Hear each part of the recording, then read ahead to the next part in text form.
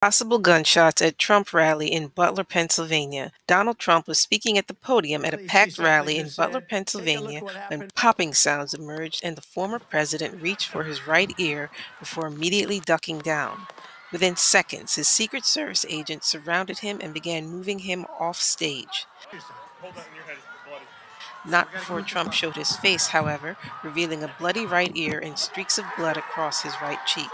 The former Watch out. Republican president and 2024 hopeful remained defiant and, perhaps wanting to show supporters he was not seriously harmed, pumped his fist in the air several times. According to journalist Tim Alberta of The Atlantic, the suspect has been taken down while two other victims were taken to a hospital. Trump is reportedly said to be doing fine while being looked over at a local facility.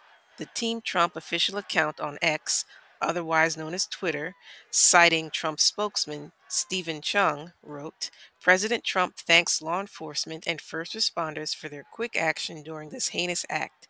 He is fine and is being checked out at a local medical facility." This is, of course, breaking news, and a clearer picture will emerge in the days and weeks ahead. Our thoughts and prayers are with former President Donald Trump.